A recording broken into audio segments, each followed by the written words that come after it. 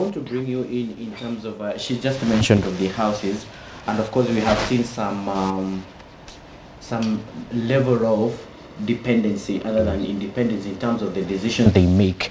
Looking at the stand-up that was in the Senate a few months ago in terms of the revenue sharing, moving forward with the lessons learned from people aspiring to become politicians or becoming leaders for that sake, and of course looking into the politicians who are currently in here, moving forward to the next year, do we see a house or a leadership that has learned a lesson of leaning to one side and then affecting the people that, or the needs of the people that you are supposed to represent in the house? Will we see a more independent house?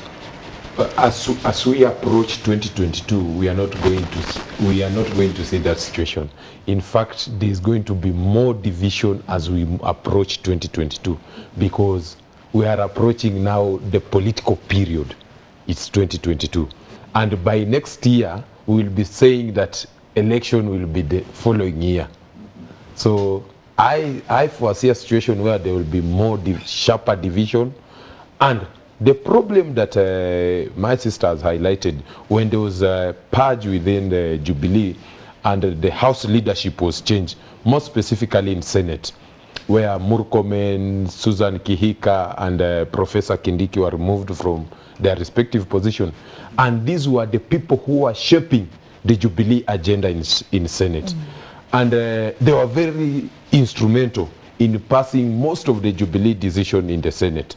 And Kenyans were shocked when the revenue bill was stalled in Parliament, because the Irungu Kangata, Samuel Pogisho, and Professor Kamar team failed to convince and whip Senate to pass the Jubilee revenue bill. And it ended up in a situation where there was a team which was formed. Fortunately or unfortunately, among the people in that team were the people who had been removed from the leadership position. So you can clearly see the issue is not about just the changing of leaders, but when we are changing some leaders, or when you are changing leadership position, we must look at the people who are going to replace the others in that position. Because if they do not fit the bill, we are going to suffer. And that is the situation where we ended up dragging the bill. Counties did not receive money in time, and even up to date, counties have not received a single penny. Counties are collapsing. So what I expect and what I know is that going to next year, we are going to have more politics, starting with the by-elections that are already up. So we are going to have a more sharper and divided Parliament and Senate. Just to add on what he has said, I think the reason why I don't want to call it a quagmire, but the reason why we find ourselves in such a situation is because political parties in this country do not have ideologies they stand for. So today, ODM stands for this, 2 years down the line, they change. But when political parties in this country will reach to a level, we have ideologies we can defend. It doesn't matter who comes in. You see, the reason why when Kihika was removed, Murkomen was removed, is because Jubilee in itself, you know, the ideologies, they keep shifting goalposts. But if Jubilee had an agenda, which they started maybe in 2013, that they stand for. The Big Four agenda. Yeah, the Big Four agenda or whatever. But they keep shifting. So today the focus is dealing with Ruto. The next thing is focusing. You know, ideologies keep changing. But what I'm trying to expound is this. If political parties set up ideologies, set up manifesto to the extent, even after 2022, and let's say even Ruto or Uhuru does not cease to exist, because we're human beings, people can die anytime, you know, when you cease to exist. But can you be outlived by that? Why am I saying that? When you look at developed countries, they have ideologies. The only thing is that the ideologies they just metamorphosize, right? But the principle remains the same. So if it's freedom is protected throughout for over 200 years. But in Kenya, we find ideologies keep changing. yani it's different from how you began and how you end is two totally different things. To the point you cannot even underline what is the basic principle they were actually fighting for. So having said that, it means if Jubilee had a proper manifesto, you know, you can say you have big four agendas, but what is your underlying principle at the end of the day? When ODM says it's democracy, what is this democracy that you're talking about at the end of the day? To the point, it doesn't matter who comes into power, because once they come into power, those ideologies what we will shield them and we'll even direct them in the way that they should literally actually go. But because we don't have well-established ideologies as a country even, you end up having the confusion. Yeah, yeah. All right, be it as it may, Joe, what major policies would you say have been passed this year that have benefited the Mwananchi big time? The policies that we have seen this year, majorly we can start with in terms of infrastructure. One thing that we must give Jubilee and its government, and with all its problem that it has managed to perform, is the infrastructure. In terms of roads, in terms of water, in terms of electricity, Jubilee has performed very well compared to other government. If you look at the records in terms of tarmac road, from 2013 up to date and from 2013 back, you can see there's a sharp rise. If you look at electricity connectivity, despite the fact, and you must be aware of the issues that are ongoing in KPLC. Yeah, the solar.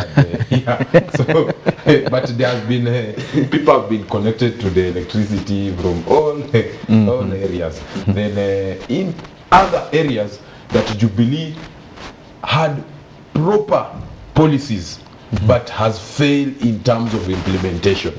Is you can get in terms of legislation, the work that Parliament and Senate have done in terms of implementing legislation. You can cite something that is very quick and has impacted the youth of this country, is to do with gambling. You have seen the policies that Jubilee has come up with gambling, and Matiang'i has had the fights with the gambling companies. That is a significant issue. To some extent, we have reduced the rate of gambling in this country, and we are looking to help our brothers and sisters. We've become real hustlers. Yes. Then there's other policies which, in terms of implementation, it has turned out to be corruption. Because if you look at food security, and that is coming up with irrigation schemes, you have seen a good project, a project that was going to help the people, has been messed up because of corruption story. That is Aurora and Kimwarer. That is not to say that Aurora and Kimwarer money has been stolen or somebody stole the money, but corruption was used to stop the project. And Kenyans are not being told the truth. Is that the corruption, the alleged corruption in Aurora and Kimwarer was used to stop the project. If you look at, because why am I saying that? The same model that is being used in Aurora Kimwarer of financing the project is the same model that was used to finance SGR. So unless you are telling me there's corruption in Aurora and Kimwarer, then there's corruption with SGR. You cannot point it as one of the projects of Jubilee. Then another issue, I must not miss to say this, because as a young person in this country, Jubilee had a fantastic manifesto and policies to promote the youth.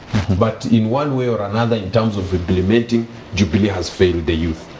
You can remember the youth fund issues and enterprise, where the CEO squandered money and the project ended up, the youth council and its politics has collapsed. So, and in terms of now youth being represented and seeing a youth being appointed in a state position and a political arena, we have been shortchanged.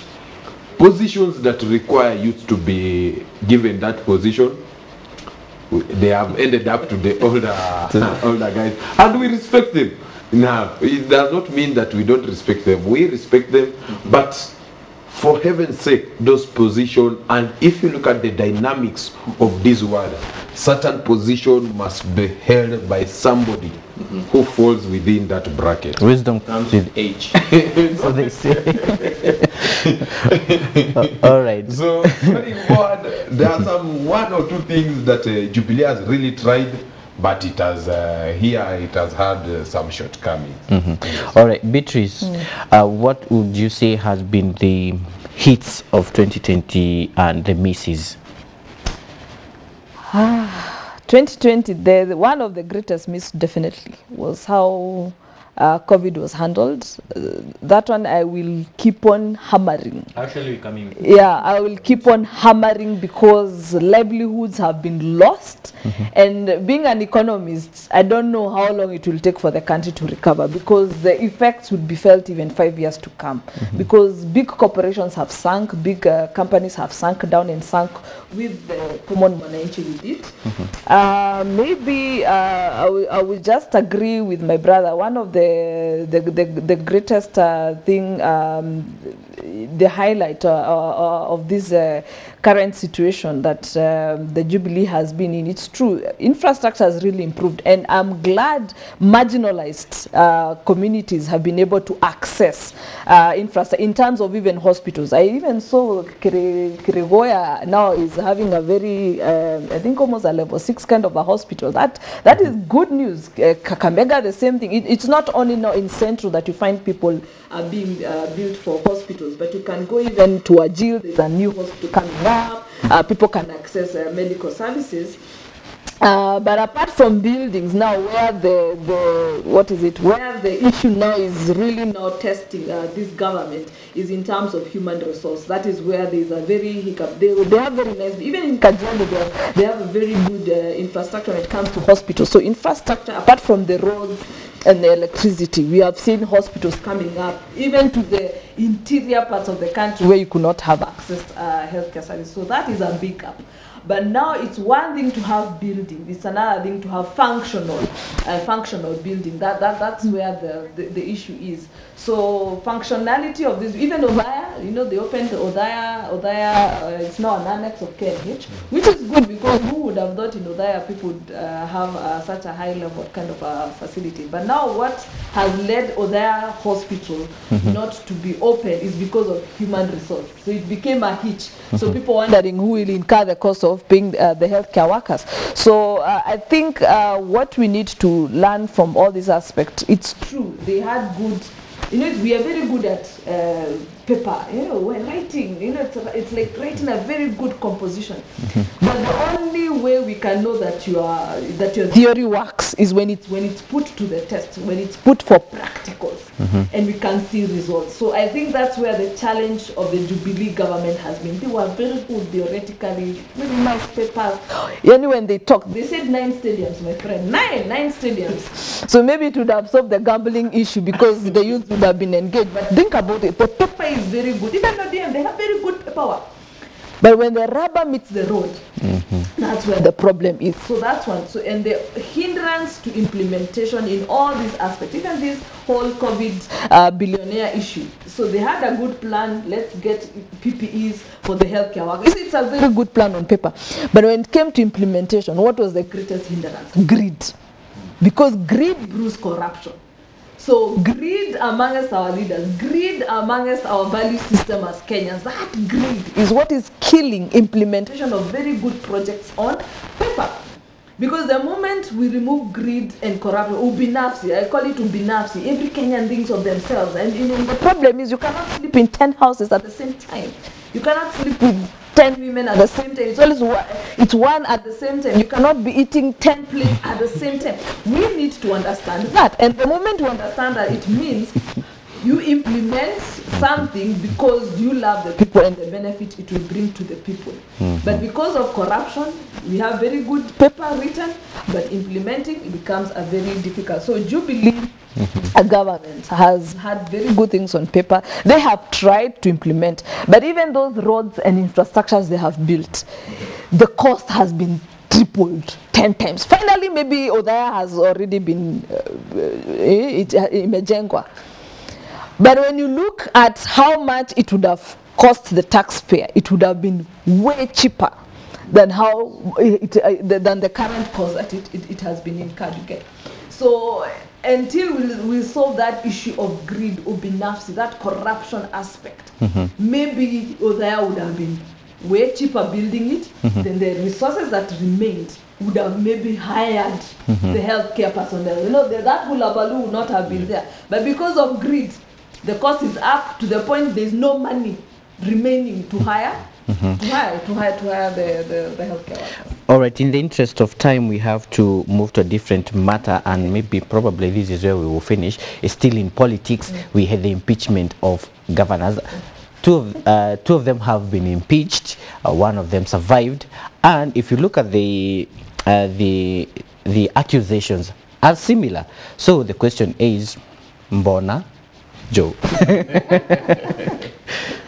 One of the things that you must highlight on the three impeachment we have had, that one of Governor Waiguru, that one of Y254 and that one of Sonko, you can see the inconsistency in the way those impeachment have been handled. One, the way you have highlighted, all of them had similar accusations. All of them were approved by the county assemblies, but the issue was at the Senate. And the biggest issue out of it was the political correctness within Senate. Because these 26 senators who voted to impeach Sonko and voted to impeach Y2 are the same 26 who protected Waiguru. And inconsistency in the sense that the procedure in impeaching Y2 and the procedure in impeaching Sonko was mishandled, in the sense that the 2/3 majority was not achieved at the county assembly. But Senate went and upheld the impeachment. But Waiguru's impeachment achieved the 2/3 at the county assembly, but she was saved at the Senate. So you can see the inconsistency. But out of it, what Kenyans must learn from it is that some people, you must be able to please your political godfathers. If you annoy your political godfather, you are not going to be saved in terms of in politics in this country. So the big boys are the ones who determine who to be saved and who to be chopped. All right, Beatrice, sanitize ilisha time ya Sonko.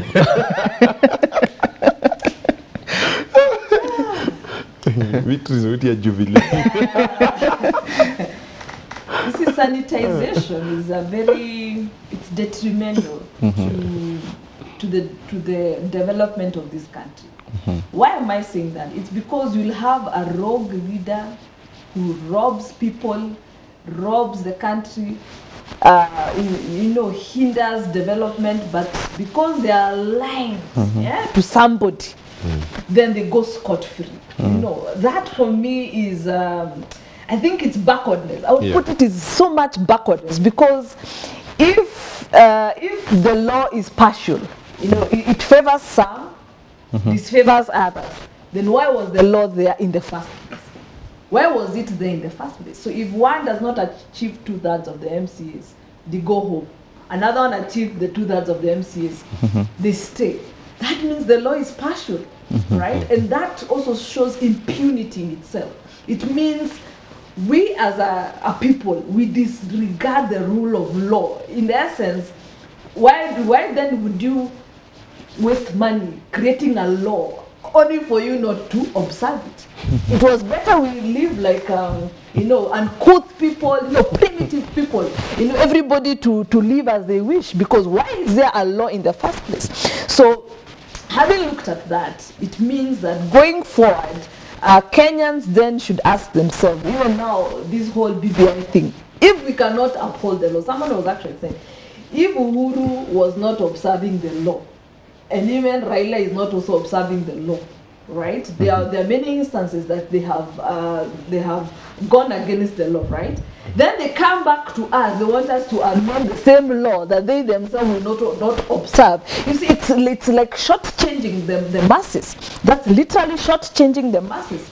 So, and I think that is what Maraga, in the Chief Justice, was trying to fight, to try and say, let's uphold the law so that the law can enable us to prevail. Because if the law is upheld, I'm telling you, there will be no violence. If the law is upheld, people will not fight brother against brother, because we are respecting the rule of the land.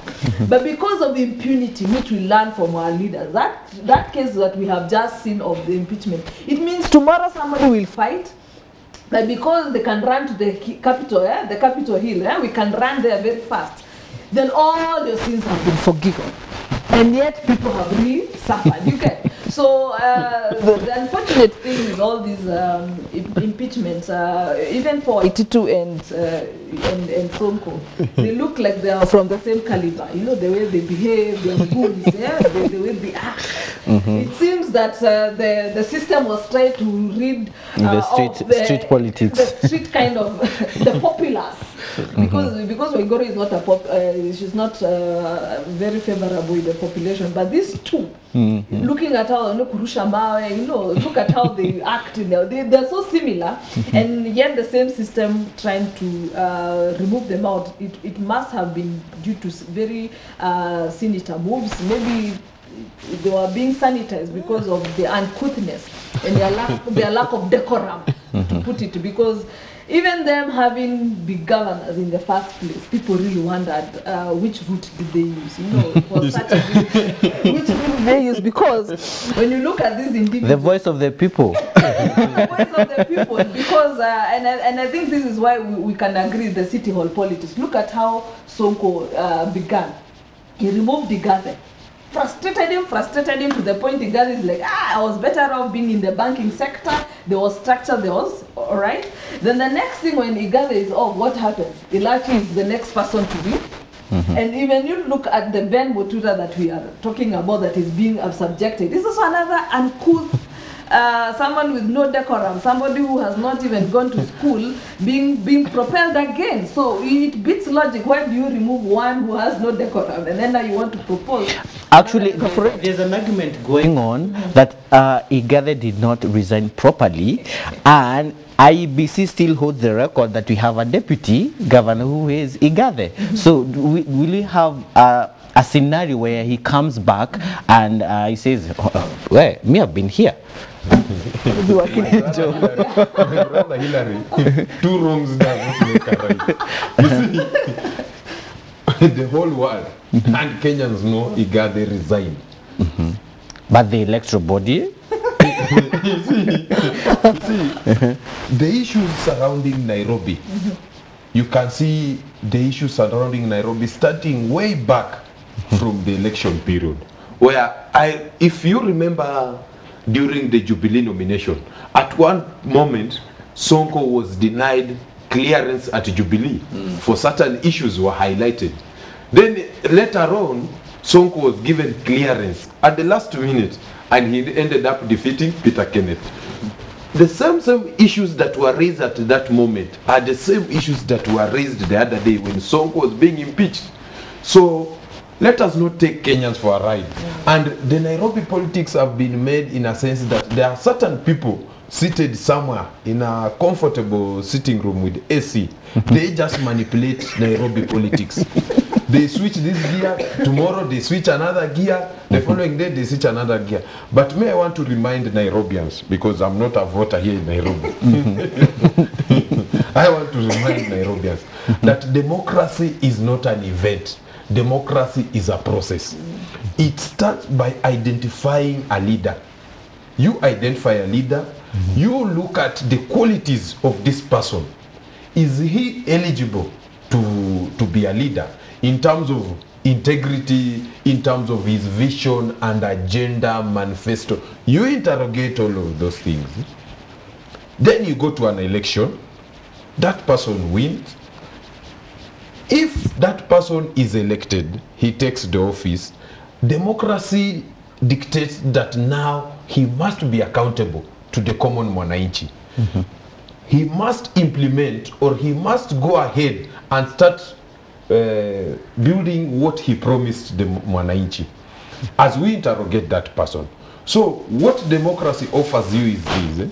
Within 5 years, you must interrogate this person so that you determine if he's suitable for the next election. Right. But in our current situation, people are going to blame, and people are going to make an assumption that democracy failed the people of Nairobi. No. Nairobians were given an opportunity in 2013. They had Dr. Evans Kidero. A very nice guy, somebody who has achieved everything within the corporate world, but into politics, He failed. he fails. A big The X. Nairobians say that let's change. Yeah. Now, quick reactions. Medics are on strike. Now the whole, you call them CAD, they are now on strike. Quick reactions as we finish up. Where are we heading? I think it's a very sad state of affairs because you know, a strike within a pandemic, it's a very dangerous thing because I think I have reached to a resolution. This is my own opinion, whereby the healthcare sector should be similar to security. I think the government needs to sit down. As much as it's a profession, but it reaches to a level, it's almost similar to security, and we need to find a solution to stop this kind of strikes in the future. And I agree, the medics themselves are also not clean. They are not cleaner. They are not white as no. That we must agree. They also have their own faults and their own issues. But be as it may, the government needs to sit down and solve this problem once and for all. And I am not an advocate for unions within such a noble profession, because there is a reason why it's a noble profession. Here we are talking about lives of individuals, and that's why you're seeing Mutahi Kagwe saying, and even Baba, he was very much castigated the other time, where they were saying, but you took an oath to defend life. You see, you took an oath before you received money in your pocket. You have to defend a life, because a life cannot be bought back. A life cannot be... But then they also must understand that this doctor also has needs, and this nurse also has needs at home that need to be met. You see, so there's a very what is it called? There is a tug of war, because they are told to defend a life on this end, but in my home there is no ugali to eat. You see, it's a very great tug of war. So we need to reach to a level, just like the police officer. As much as he's paid peanuts, there's no one that the police officer will decide that we leave the borders open. Okay, very fast. On a health crisis, what I can say that the cardinal role of a government is to protect the lives and property of its people. Yes. On this one, the government has failed to protect the life of Kenyans. And the issue around all this problem starts with the priority. If the government can prioritize its issue and put the health sector as the first issue, education the second issue, the national and our economy and national debt third issue, as we go along, then we have the BBI. We will have the right way of solving the problems that we are facing as a country. All right, thank you so much, Beatrice and Joe, for coming and speaking to us and trying to put things into perspective. And back home, thank you so much for staying with us. We'll be taking a very short break. When we come back, it will be time for career. They have been my guest, Beatrice Cairo, health economist and political analyst, and Joe Kalende, political analyst. Thank you so much. See you in a bit. I'm Dereva Hillary.